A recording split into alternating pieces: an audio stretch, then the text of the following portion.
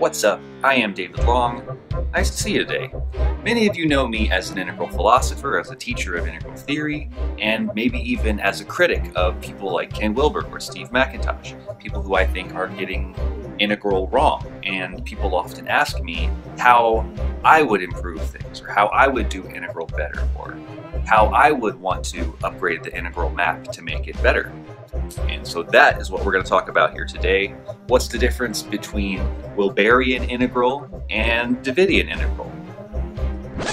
Davidian sounds better than Longian, so Davidian integral, my perspective on integral. Tell me what you think in the comments.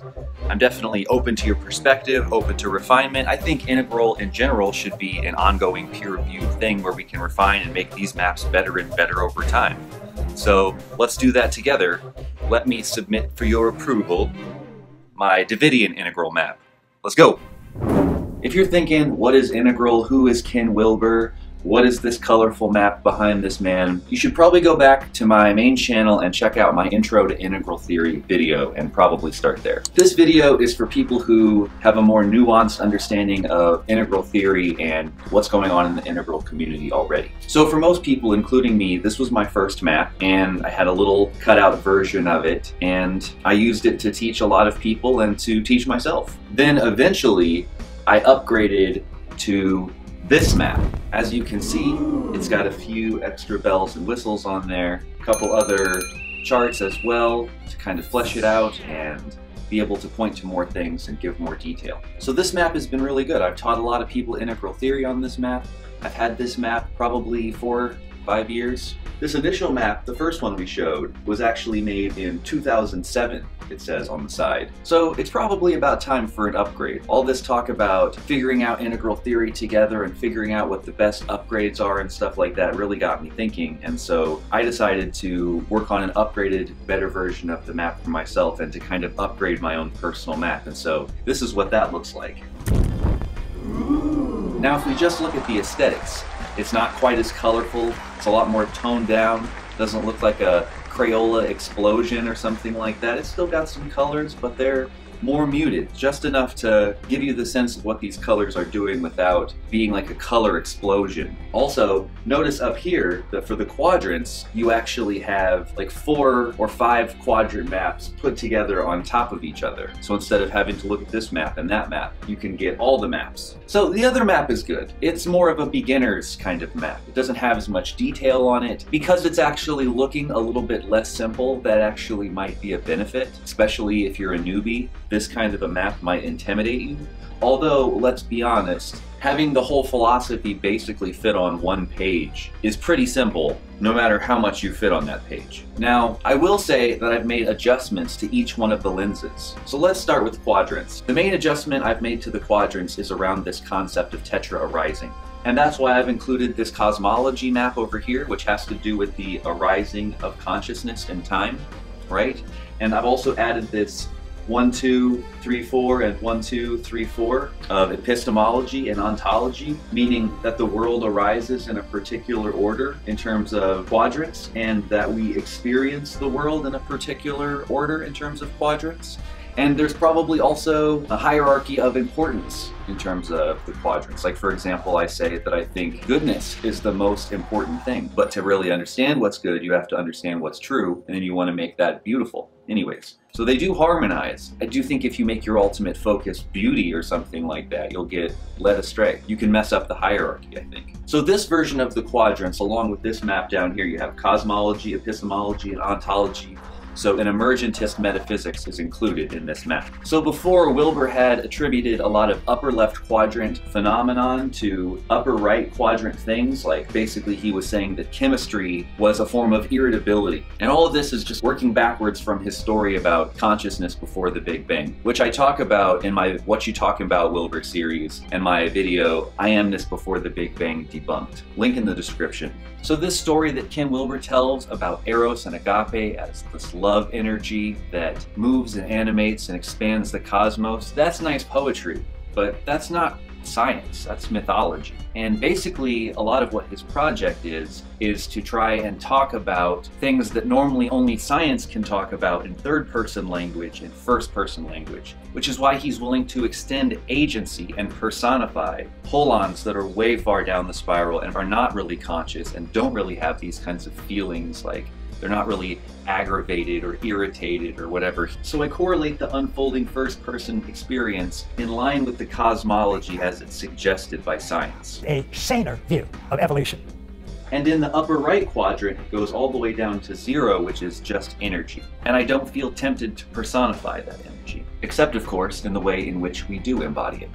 All right, let's talk levels. Notice there's no third tier really on my map. I'm up for debate about what the third tier could possibly be, or if there's something like that. I think a lot of that stuff is yet to be seen. On the previous maps, you see Aurobindo's state stages stacked on top with these mystical ideas about what a third tier would look like. And I don't think it has anything to do with Aurobindo's state stages and any of that kind of stuff. And neither does Don Beck, by the way. I asked Don Beck what he thought about this, what he thought about Aurobindo's Eastern spiritual mystical ideas as representing some kind of possible third tier of awakening, and he basically said that it's a bunch of crap. I reject all of this. Ken Wilber's assumption that mystics represent the highest stages of development and the integration of Aurobindo's third tier stages. It's yet another example of Wilber's attempt to exploit the Graves model in spiral dynamics. He lacks entirely the 7th code of integral, and has no idea how, when, where each of the codes have emerged. I will gladly challenge him to a public debate, but he still hides out in his loft in Denver. The whole idea of tiers is uniquely language from our work, which he steals in order to market his. The man lacks any ethical basis when he does so. He is nothing beyond red-orange. If he wants to develop his own systems, then he should do so without exploiting my lifetime of work, which he continues to do. Our 7th and now emerging 8th code, 2nd tier, are functional, resolve real-world problems, and emerge out of life conditions, not out of some mystical realm from Eastern viewpoints which belong to those cultures, not Western societies. The 8th code is beginning to take shape. It will not be the 6th code, green, on steroids, as many in the integral world believe. Don Beck. What integralist wouldn't want to see this debate? Ken Wilber, Don Beck is calling you out. 2 of the main leaders in our community have some major disagreements about this integral map. That's important to know. So again, this is stripping the mysticism out of integral theory and getting back down to what we actually know. I've also included some of these other cool spiral dynamics visualizations, as well as the Integral Leadership Rosetta Stone, which talks about different leadership styles and how that applies to spiral dynamics. And I had this developmental studies chart in my previous map before as well, but again, I've taken out Aurobindo and just left it with Piaget, as I have in this center line. So let's look at lines. I have moved the lines a little bit. For example, I brought transrational down to about green, because transrational ability comes online at this early vision logic stage of development. And so I think that is more in line with what we know about the emergence of these things. Brought cosmocentric down as well. They were saying that cosmocentric perspective doesn't come online till 3rd tier, and I think we know that these things aren't true. Maybe I should have moved post-conventional up a little bit too, since green values are now starting to become more conventional. Now this would be a good place to say that that would be a good improvement, and I'm definitely open to your criticisms like this. You know, let's make a list of them, and then next year, or in a few months or whatever, we'll come out with the newest best map with the new improvements built in, and we can refine and build this thing together. So this is another difference between a Davidian map and that integral map. With this Davidian map, you and me, we're going to work on refining this project together. With the Wilberian map, it comes top down to you, and there's no offer to help work to refine it. I think we need to refine it. I think we need to work together to make it tighter, to make it better, and to really put some peer review together on this thing. I also brought post-conventional down a little bit into the top part of the holistic self, because I think at this integrally informed holistic stage, you want to start to build the new integral age, which will become the new convention. So post-conventional. Anyways. So I've also changed the name of a couple of the states, and there are reasons for this, also rooted in idealism. For example, causal and gross. Causal, kind of implying this idea that consciousness, this formless, pure consciousness, is this I amness before the Big Bang, is the cause of it all. And gross, this idea of like lowly, like base. It's a derogatory term, like, oh, that's just the gross aspects of reality. Well, your face is gross. The causal aspects are the things that you really want to get in touch with. And this is some of the dirty bathwater from religions that we want to leave behind, this kind of life and world and nature denying kind of an impulse. We need to grow past that and start to see the world and the creation of life and nature as sacred. So let's just talk about it like waking, dream, deep sleep, non-dual states. And also in terms of the Wilber-Combs matrix and how it relates to these stages, it's no longer nature mysticism, deity mysticism, formless mysticism, and non-dual.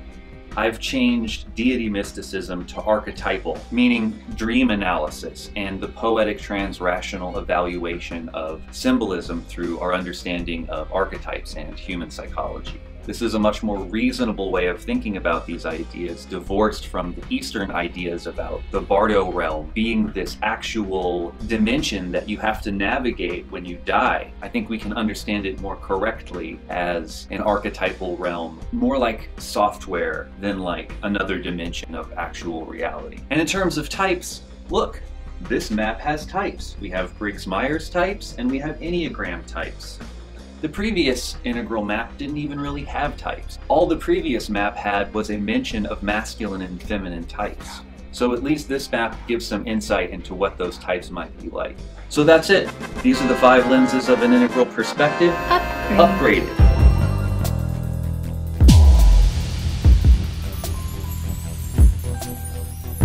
Upgrading your cognitive operating system. And I'm making this map available for you at this link right here. It's 2 foot by 3 foot, so it's nice and big. And I would invite you to use this image instead of the previous image. Get your upgrades, get your better map, and hit me up down below. Let me know what you think further upgrades should be. Let's argue about parts of this map and what should be fixed and how it could be better, and then get ready for 2.0. Let's get this Davidian refinement going. Again, this is not a process Wilber wants to engage in, but let's do it. Let's use peer review and let's make our maps better. So we've covered the stuff that has to do with AQAL, or the map, but there are some other important differences between the way I think we should be doing things and the way Wilber thinks we should be doing things. Some of you might know that I'm the founding leader of the Integral Emergentist Revolutionary Movement, and we have a short summary on our group page that describes the ways in which we're different from Wilberian integral. Things like no creationism, or the idea of spirit underlying everything, no idea of an inherent telos to the cosmos. Consciousness is an emergent quality of matter, not the source of it. Making skillful pre-trans distinctions. Epistemic skillfulness and humility, not making claims that we can't back up. More becoming, creating, and self-mastery, not just self-transcendence practices. So for example, as I've said in a couple of my videos, I would really like to see more of the pagan self-creation kind of practices be included in some of this stuff.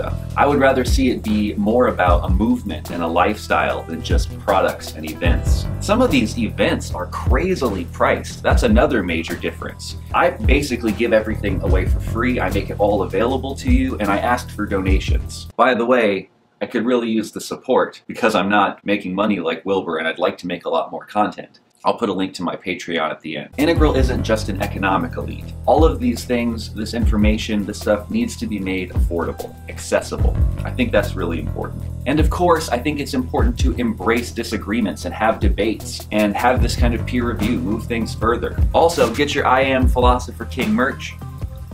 Boom. Wilber makes a point of saying we're not in the transformation business. And a lot of the programs that Integral has made so far are like hacks into this system or that system. And I think translation and transformation are both important and appropriate in different circumstances.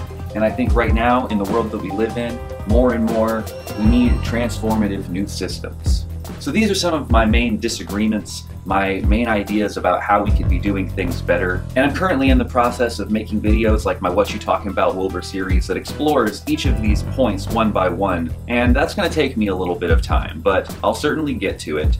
This is a good kind of general brief outline, though, of all of my areas of disagreement and how I think we could, in general, be doing it better. I hope you enjoyed this video, and I hope you resonate with a lot of these points. Definitely hit me up in the description and let me know what you think.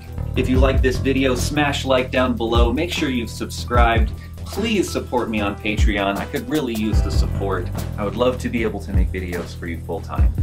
Also, if you haven't yet, make sure you check out my What You Talking About Wilber series. I'm going to have more of those videos coming for you soon. I hope you have a wonderful day. Thanks so much for listening to me. Peace!